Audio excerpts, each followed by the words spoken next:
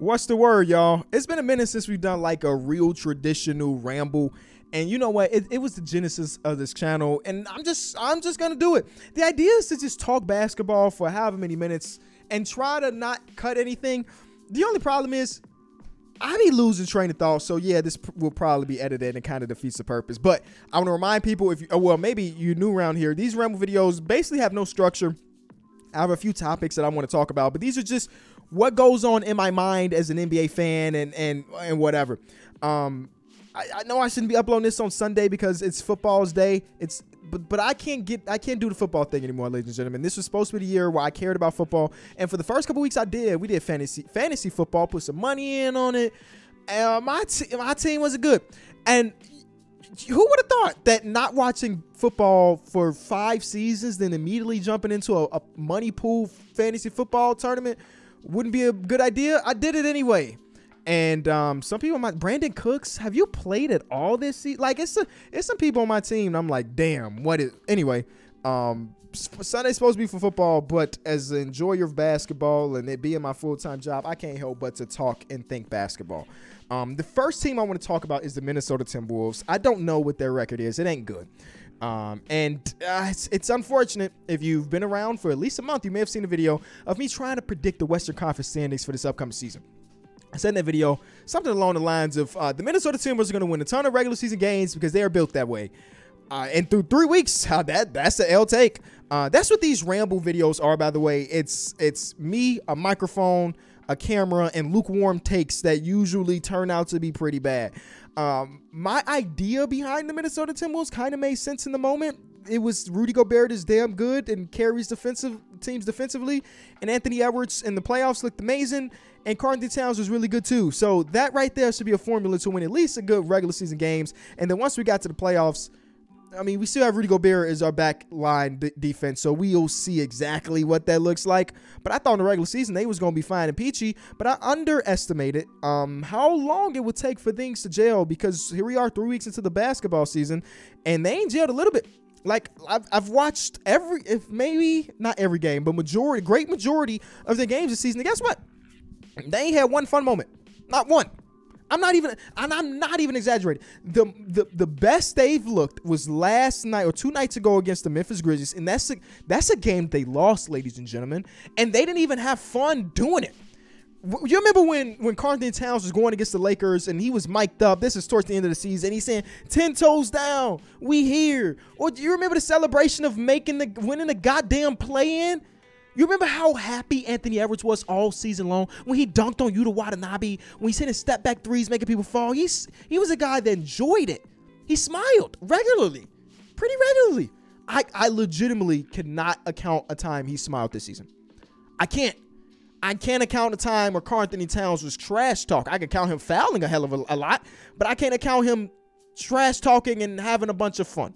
Rudy Gobert has always been a pretty stoic player on the court, so I guess that is still the same. But the joy of this roster has completely gone away, which sucks, because last year, especially towards the second half of the season, they were one of the most enjoyable teams in basketball. You ain't really know what you was going to get. You got V8 in the dunker spot. You got Patrick Beverley running around and fooling people, apparently. And then Karl-Anthony Towns have a great moments. And then we get to the playoffs, and Anthony Edwards looked like he hit another step. And then the offseason comes around. And, of course, the biggest trade of the offseason, possibly going down as the biggest trade. I don't know. Let me stop talking in extremes, because off the top of my head, there's probably more trades. But the Rudy Gobert trade happened. And even in the moment, even with me believing that the Minnesota Timberwolves will win a bunch of regular season games, in the moment, go back and watch my video if you want receipts. I said that was an overpay. I didn't understand who they were going against. Why did you have to give up this many first-round picks plus all the rotational players? I didn't understand it. But in the moment, I was like, I don't understand it, but I could see a path of this being good. Underestimated how bad Karl-Anthony Towns will be on the perimeter guarding force. I underestimated how long it would take for them to gel on the offensive side of the ball, and I overrated D'Angelo Russell's ability to play a high pick and roll. So there's a lot of things that I was wrong about. A lot of things I was wrong about. But even in the moment, I was thinking to myself, this is definitely an overpay, and that is coming from maybe the biggest Rudy Gobert fan on the platform. My boy TTW Clips put together a video. That's the reason why I'm doing this video, by the way, because it made me think, and I thought it was extremely funny. TTW Clips is a channel that watches every episode of my podcast with me and the homies and just finds funny moments and stuff, memes and whatever. There's a video he dropped today that was called Kenny being a Rudy Gobert fan for 38 minutes. It is a 38-minute video of me arguing with my co-host about how good Rudy Gobert is compared to general consensus. And you want to know the super crazy part about all of that? He could have added another 38 minutes on top of that. I am about to add more minutes to that conversation because I tweeted that. I tweeted a screenshot from that video. I was like, I'll do it again. In the comment section under that, to nobody's surprise, it was like, people were genuinely asking me, Kenny, why are you such a Rudy Gobert fan, considering, you know, how he performs, yada, yada, yada. And some people think that Rudy Gobert is a net negative to the roster right now. And that for me, that cannot be the further from the truth. I've been the guy that have defended Rudy Gobert, but I'm not an asshole. I'm not a jackass. I can look at the deficiencies of him in the Clippers game in the second round in the playoffs a couple years ago, where the Clippers went small and he had no bag. I'm not a bad guy, but he had no way to take advantage of him being guarded by Terrence Mann. Or when we got to FIBA basketball, or Eurobasket, sorry, I don't know which one it is, and they were going against Germany, and he was guarded by Dennis Schroeder, and Dennis Schroeder locked him up. Like, for somebody that's been in the league as long as he has, you would expect him to develop one go-to move, when in reality the go-to move is dunk the ball, and he's been good at that. 4 years before this one, he led the league in dunks, but other than that, he just doesn't space the floor, obviously, with his lack of jump shooting, but he doesn't provide a lot on the offensive side of the ball, and what you would want from a guy of his size is to be able to take advantage of mismatches, and he wasn't able to. I accidentally hit the stop recording button. Thank God I realized that. He has not for the life of him been able to take advantage of mismatches, and that has hurt them come playoff time for sure. Like, I'm not gonna be a jackass about it, but I am a firm believer that when it comes to protecting the basket, there's nobody in basketball that's as good as him, and has not been anybody in basketball as good as him over the last 5 years. The numbers say it, the eye test say it, that people do not go to the basket and Rudy Gobert is on the court, and when they do, they get stopped. This is actually the lowest deterrence rate of his last 5. I'm just going to keep saying 5 years. I don't know the exact number. Of the last 5 years or so, this is his lowest deterrence rate, which means that people are challenging him more at the basket this year than any other season. But guess what? Them motherfuckers, they still not finishing at the rim. They're attempting it. They're still not doing it. So I've understood how bad he can be offensively, but I just look at that defense and the paint being, of course, the easiest place to score in, and be like, he prevents people from doing that, so I am a fan of that thing. So that is my reasoning for kind of jumping on this video, because that is my belief, and I've been seeing people blame Rudy Gobert for the lack of success through the first couple weeks in the season. And again, everybody deserves their own blame because he's a part of the team. And not only is he a part of it, he's a guy that is an all-star caliber player. And they have 2 all-star caliber players and one guy that people project to be there or wanted him to be there this season. And they've been extremely underperforming. But I want to try to put this out there. Y'all tell me if I'm bugging. Of course, it's always a conversation. I think we should, and not just in the case of Rudy Gobert, but in the case of pretty much every trade, in my opinion, we should be able to separate the player that was traded versus the trade. And here's what I mean by that. Rudy Gobert this season has been doing exactly what Rudy Gobert has done for the last X amount of seasons. There's been no progression, no regression with Rudy Gobert's play. He is doing the exact same thing, right?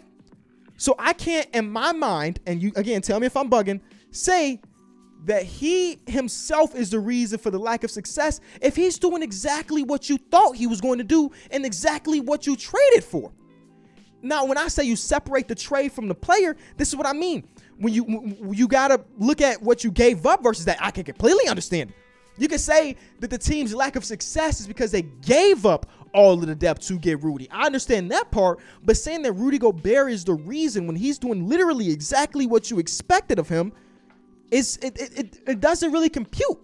Now, I can understand you saying like, hey, because Rudy Gobert is on the floor, the offense has suffered, and that has been the case. When Karl-Anthony Towns and Rudy Gobert are on the court together, the offense is god awful. When Karl-Anthony Towns is on the court by himself with no Rudy Gobert, the offense has been great, but the defense has been one of the worst in basketball. When Rudy Gobert has been on the court, the offense has been dreadful, but the defense has been one of the best in basketball. So like when they're on the court together, they cannot coexist, and when they're on the court without each other, the thing that they're lacking is a big hole there. So I can't say, oh, Rudy Gobert is the reason for this lack of success, but I can say Tim Connolly and the Rudy Gobert trade played a big part in this, not necessarily the player. And I think I would say this for, I don't know, a lot of different trades. I mean, I don't know.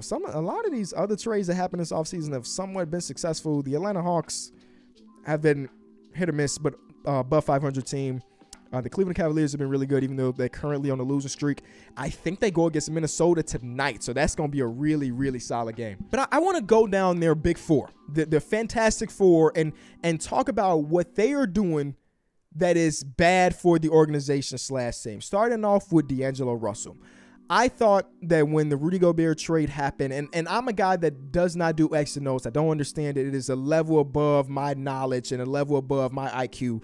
So if you put me in a room with a head coach, 100% of the time that head coach is the smartest man in the room. It's not even close. That man got the IQ of 6 billion, and I'm sitting in the corner with a 3. You know what I'm saying? So in my mind, pairing Rudy Gobert and D'Angelo Russell on the court together, no cat, maybe D'Angelo Russell, whatever, or maybe Anthony Edwards, whatever. I just thought that a high pick and roll D'Angelo Russell and Rudy Gobert will be elite. Because in my mind, the best moments I've seen of D'Angelo Russell is when he had an elite level role man, and Rudy Gobert is still an elite level role man this season. So I thought that, hey, he's got another one. He ain't had one since he got to Minnesota. Boom, here's the moments. Ain't really been the case. D'Angelo Russell has not been able to shoot the ball. And even Chris Finch is talking about, oh, it's maybe lack of, what did you say, lack of confidence and things like that, which is something you never want to hear. Because once we start getting to the mental aspect of basketball, it's hard to fix. Is really based on the player and getting out of their own slumps. But his lack of shooting and his lack of, I can't say lack of playmaking, but I'm just going to say that just because I'm dumb and can't think of any other way to word it. His lack of playmaking has been a detriment to this team. Moving on to Anthony Edwards. Those plays, or the play, I mean, I can't even pluralize it, but like the play that went viral of him sitting on the wing with his hands on his shoulders and Tari Eason is guarding, literally face guarding, which is funny, and him not doing anything but just watching the play develop on the opposite side of the court is terrible. And I think that a lot of young players in basketball, it takes them a while to kind of understand what the hell to do when they don't have the ball. And I think it will come around for Anthony Edwards because he's a really, really talented basketball player. But stuff like that obviously doesn't help. He has not taken that step that a lot of people expected him to take. Remember before the season started when Anthony Edwards was the odds-on favorite in Vegas to win Most Improved Player? The guy that was drafted first overall 2 seasons ago? Y'all went to Vegas and put money on that man who already averaged 22 points per game to win Most Improved Player. You had a better chance of giving that money to me and me turning that into more money opposed to just donating it to Vegas. I don't even know how that was even a thing. That was pre-Rudy Gobert trade and post-Rudy Gobert trade. People was like, oh, Anthony Edwards is going to take that super jump. And I'm not, and I understand the idea of him taking a jump because he was damn good come playoff time, but taking a Most Improved Player jump is, I don't know what the hell y'all was thinking, but he hasn't taken that jump that a lot of people expected him to take. And I'm not just talking about in the scoring department. I'm also talking about his playmaking. Kind of been disappointed in the way he's been reading the floor so far this season. And it's not like he was ever Chris Paul or anything, but I always look at a guy like Anthony Edwards, who is so talented on offense, and think that, hey, we know he can score. We know he can get to the basket at will a lot of cases. We know his step back jump is looking nice, but like in order to put it all together on the offensive side of the ball, he has to make the people around him a threat, because if you can make the people around you a threat while also being extremely lethal, you are unfuckwittable. The best example of this is Luka right now. I think we're talking about Luka maybe a little bit later. It's like Luka is such a good playmaker, that he's making Dorian Finney-Smith like a real threat, which means that, oh, we got to guard DFS, which means that Luka got more matchups for himself. Like, so Anthony Edwards hasn't taken the next step as a playmaker. Karl-Anthony Towns has been a cone on the defensive side of the ball.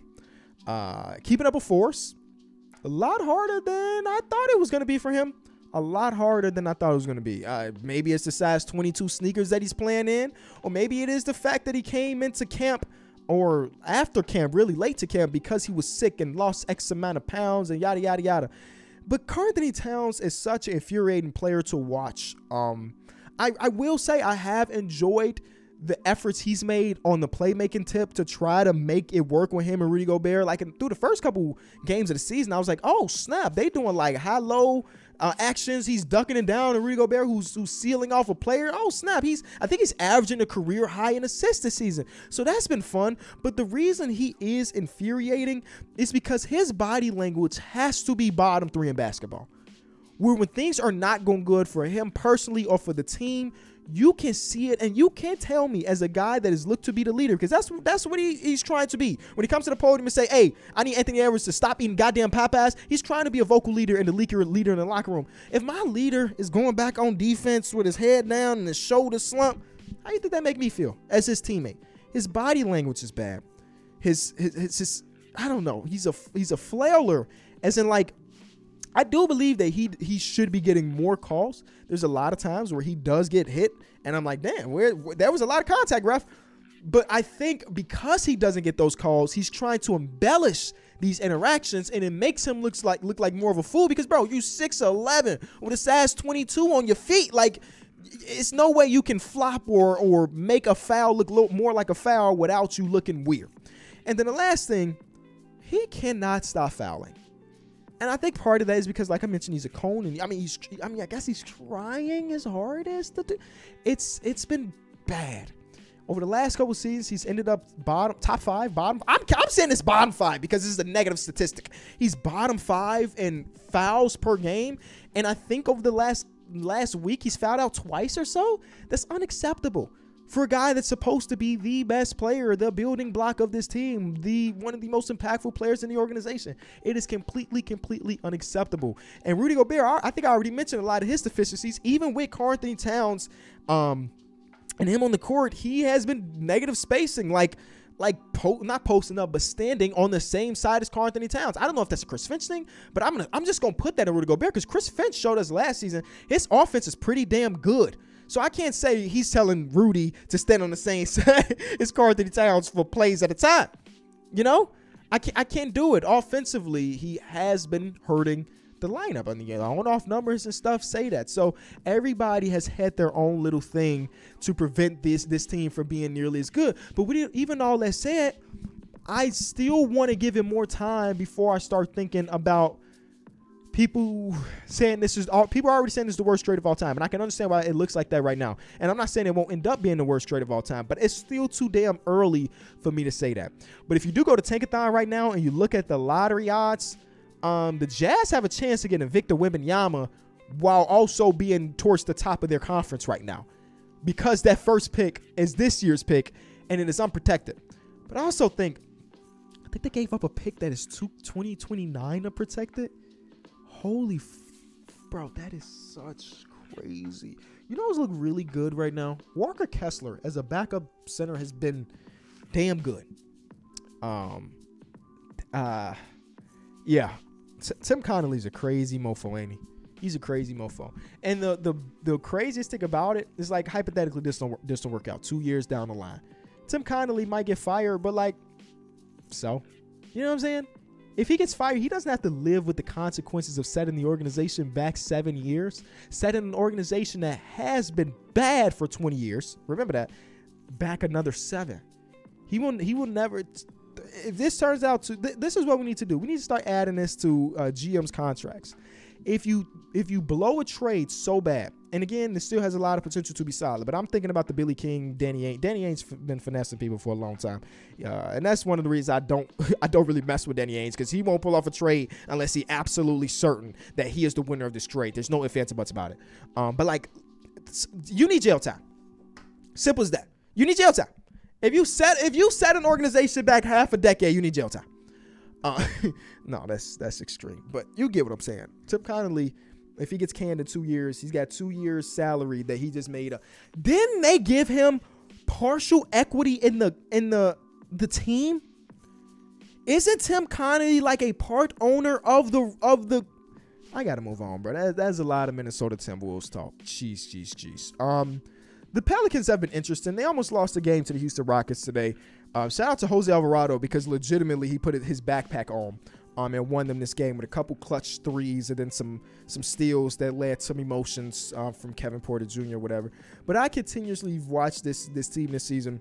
And last season when they traded for CJ McCollum, it was a match made in heaven. They needed another spark, somebody that could come in and score the ball. And this is the first time we have seen CJ in like a full point guard role, and he was doing a damn good job at it. I watched this game, and I think he ended up with like 7 or 6 or so. I think they need a real playmaker. I don't know who that is. I don't know how they even accumulate that, especially when they traded for CJ, extended CJ. They extended this Larry Nance Jr. They extended a lot of people already. But when I watch them play, I think that there's no such thing really as a traditional point guard. Chris Paul has become a traditional point. I know I'm kidding. I always got to talk about Chris Paul. Chris Paul has become a traditional point guard, like a legitimate traditional point guard now because his ass can't score anymore. He's just playmaking. That's about as traditional as it gets. And I don't know where you find a traditional PG or anything or how you do such a thing. But like I watched this team play, and the fact that Zion shoots, I think 8 shots today or 9 shots today, and he was damn efficient in those. And I think to myself, how are we not getting him the ball? He ended up with 26 points on 9 shots. He had 12 free throw attempts. It was amazing. It was a good game from Zion. 7 assists from CJ. But I feel like he almost shot them out of, well, he kind of did shoot them out of this game. And I also think about their defense and Zion. I already said that Karl-Anthony Towns has been a cone. Zion to the 3rd degree. I mean, Zion doesn't defend a goddamn thing. I forget what game it was. It might have been against the Portland Trail Blazers. It might have been Jeremy Grant tearing this boy up. And teams, whether we get to the playoffs or whatever it may be, right now they have 2 players in their starting lineup that if I'm Luka or if I'm Trae Young or if I'm another great Western Conference guard that's great in isolation, I'm like, Zion, whoever's guarding Zion, come set me a screen. Whoever's guarding Val, come set me a screen, because those are 2 dudes in open space. I feel my chances of scoring is super duper high. I ain't got no numbers to back this up. Eye test wise, Zion is like maybe bottom 5 in the league defensively, which is crazy because I genuinely remember his days at Duke. And yeah, you had the highlight plays of him jumping out the gym to block the shot into the 3rd row. We don't get no blocks like that no more, by the way.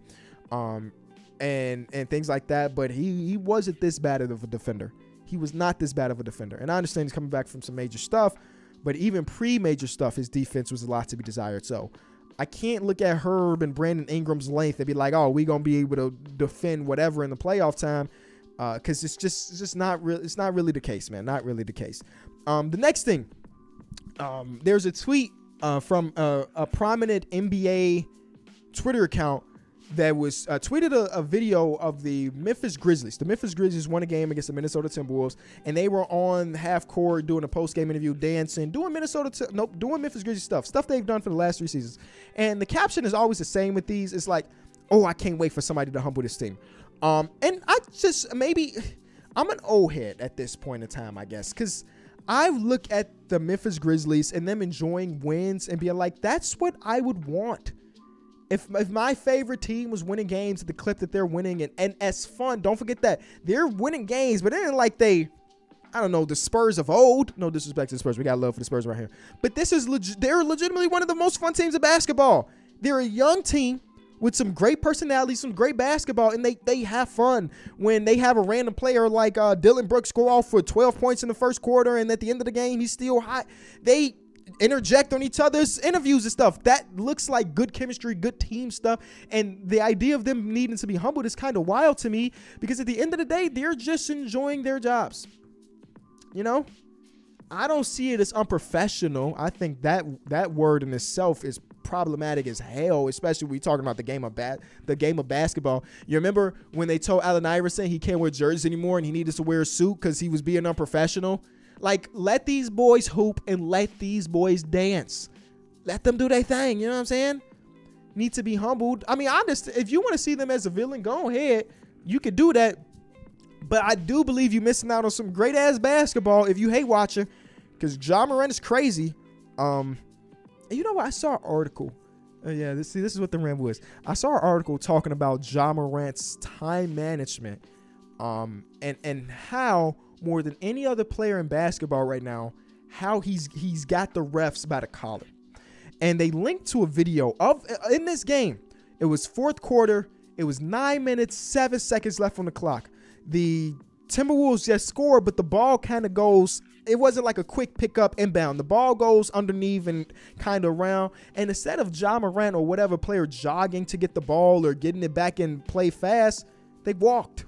And the clock went from like 9:06 to 8:50 because it was a running clock at that point. So they ran off 16-ish seconds of basketball that the Minnesota Timberwolves could have used to come back in this game. They weren't going to come back in this game. We just talked about all the inefficiencies and the bad things about the team. They weren't going to come back. But like how, if that was going to be the case for almost any other team, it's a delay of game. But with the Memphis Grizzlies / Ja Morant, it wasn't. I was like, oh, okay, let me start looking out for this a little bit more. Maybe there's something to it. Maybe there's not. Next thing on the list that I want to talk about was the Brooklyn Nets. Yes. KD and the kids is what I always call it. Even though, again, it's not like they out here running with just a bunch of young dudes. They do have a few, but it's not really kids. Because let me look at this box score right now. Royce O'Neal, vet. Joe Harris, vet. Seth Curry, vet. Patty Mills, vet. That's 4 of their top 8 players have been in the league for like a billion years. But I call it KD and the kids because alliteration is fun to me, and I am personally a kid and I like alliteration. But also it feels like KD doing it himself, if you want to say that. Since the dilemma of this conversation is it Kyrie that's out there, or is it because Steve Nash got fired? Because this streak that they own, this elite level defense and good offense streak that they own right now, coincides with both of them. And in due time, because eventually Kyrie Irving will come back, whether that's in a week or a month or however long it takes for Joe Tsai to reinstate that man. Eventually, he will come back. So let me look at the numbers right here. Let me look at the numbers live on the show. In the last 2 weeks, the Brooklyn Nets are 5-2. Pretty damn good. They have the highest point differential in basketball with a plus 13.4. They have the 12th best offense and the number 1 ranked defense in that time frame by a wide-ass margin. Number 2, for reference, is the Milwaukee Bucks at a 106, and the Brooklyn Nets are at a 100. 6 whole points better than the number 2 defensive team in the last 2 weeks. So I and a lot of people are trying to figure out, is that a Nash thing? Is that a Kyrie thing? I think my initial thing is say that's a Nash thing. Because Kyrie Irving is not the difference between a very bad defense and the best defense in basketball. Kyrie's not a good defender, don't get me wrong, but it's his presence isn't from 25th in basketball to number 1. Like when Kyrie's on the bench, I'm assuming for a good portion of his career, the team has got better defensively, but not this much better. So I'm going to assume this is a Jacques Vaughn and a post-firing boost. Because by a lot of reports, Steve Nash was calling out plays in his last game as the Brooklyn Nets head coach, and they weren't listening. And I guess they respect Jacques Vaughn, who's just, again, one of the most fun names to say. They were talking about his beard on the broadcast today. They showed a picture of him in the bubble. He just had a goatee, and now he got this big bushy beard with a little bit of white down there. Shout out to Jacques Vaughn. But it seems like they're listening to Jacques, and it's been so. I made a tweet about this. It's been so good. They've been so good that nobody cares that Ben Simmons played 14 minutes, had 4 fouls, and hit a shot. Nobody cares anymore. They have a max contract. They have 2 max contracts not playing. They have one in operational, organizational, disciplinary action, and the other one don't play. And they're like, oh, we good, bro. We good, because Seth Curry's starting to hit his shots again, and Kevin Durant is just really ridiculous, especially when you start looking at what these opposing teams are doing to try to prevent Kevin from being Kevin. A lot of the times they're sending 2 to 3 different bodies at him. There's legit times where I was watching this Clippers game, and there was 3 people running at Kevin, and they found out a way. So I'm really, really intrigued now, because now they're starting to look like a cohesive basketball unit. And I wonder if that changes once Reed comes back.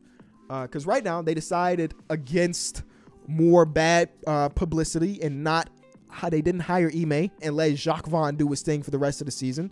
And I don't know, but I'm guessing post Kyrie coming back, all of the scandals are behind them. But it is the Brooklyn Nets. So that might be cap.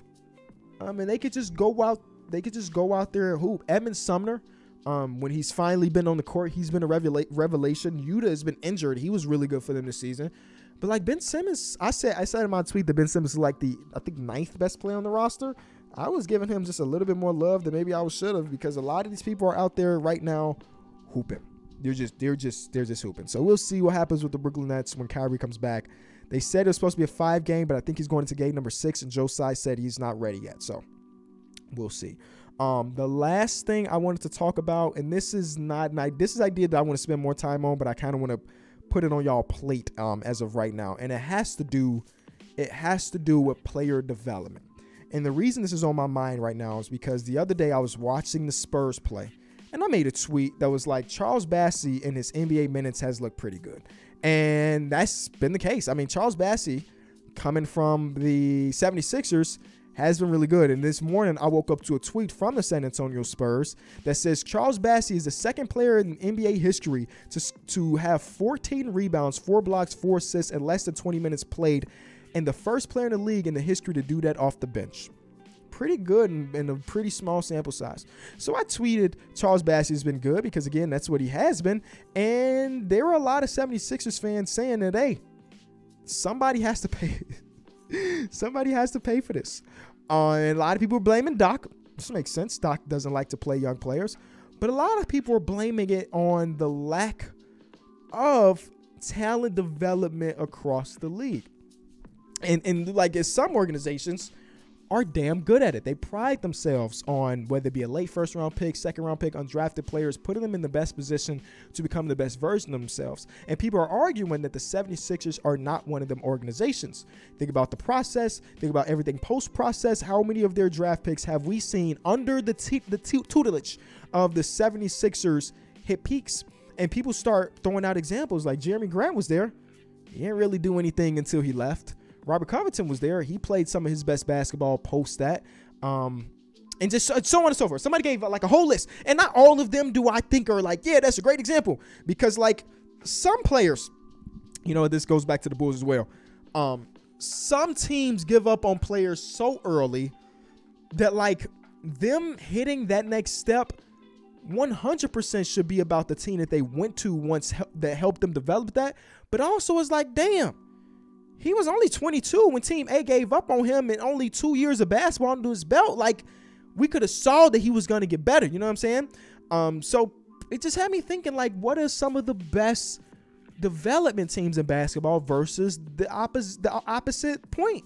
And then it got to my Chicago Bulls. It's like, we had this player, this player, this player, this player. And the Bulls have had a lot of players. Larry Marketing being the prime example, the one that owns top of everybody's head right now. Or Wendell Carter, who's been pretty solid post-trade to the Orlando Magic, where the player will leave the organization and glow up. Or a player that we used a pretty high draft pick on fizzles out of the league because we didn't develop them the right way. And, I mean, for every 3 bad examples, it feels like there's one really good example of the opposite. But it's just something interesting that I'm thinking about doing for a bunch of different organizations and trying to figure out like who has the best player development. I can think of a few off top just based on what I've seen in the last couple seasons, but I think I want to dive in just a little bit more. So that's my ramble. Enjoy some football or don't. I'm team don't. So yeah.